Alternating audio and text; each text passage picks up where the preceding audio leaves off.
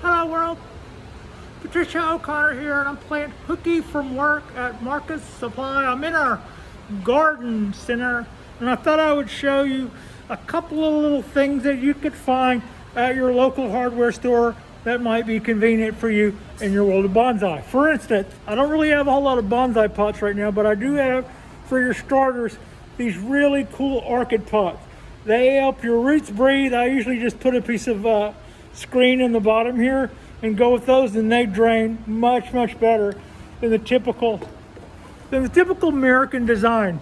Also, we do have starter plants, like for instance this little guy here is a Ficus benjamina. So we've got those and a few other things. We've got like some cedars, we've got some I've seen a few cypress, we've got some other varieties of ficus, we've got some jades. We have some enormous jades.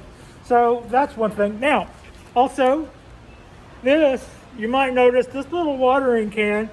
I asked us to handle these, and we did. This is a rather small one, but this is for my Shohin and Mame. This is a Hoss watering can. It is a Hoss, and it is a great little, real thing. It's the real deal. This one has a tag on it because it's mine.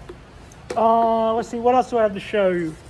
When it comes time to gin or do a shari or a gin, this little guy, Milwaukee, this is called a reaming pin. The end swivels around and it's got a little hook blade in it that's sharp. So it would help you with your sharis and your gins.